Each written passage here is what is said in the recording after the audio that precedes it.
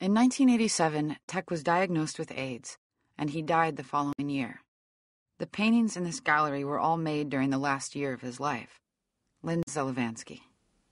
They have themes in them that pertain to death, but you can see him seeing death really as a kind of freedom and a kind of escape. And so when you look at the prison bars and they're pulled apart, the prison is earth and way out is death. The work is so gorgeous. I mean, it's so touching and so moving and so beautiful and so unafraid of the dark side and so appreciative of the light side. I mean, it's just, I think it's amazing.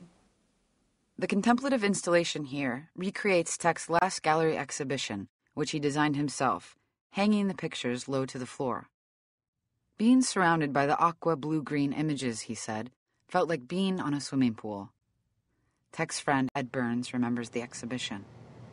And what I think he did when he hung the show and placed the works was to try and give the sense of intimacy, as if you were coming into his studio and looking at the works.